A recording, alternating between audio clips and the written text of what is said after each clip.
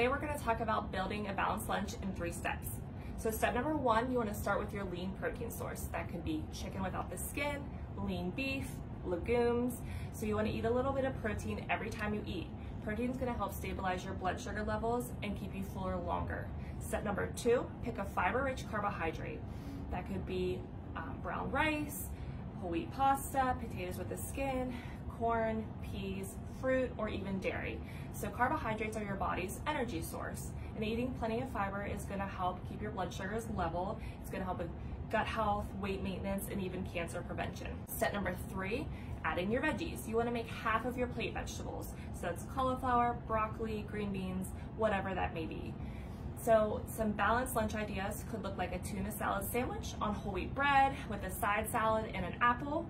It could be chicken and vegetable stir fry with rice, or it could even be dinner leftovers like whole wheat pasta with meat sauce and a side of green beans.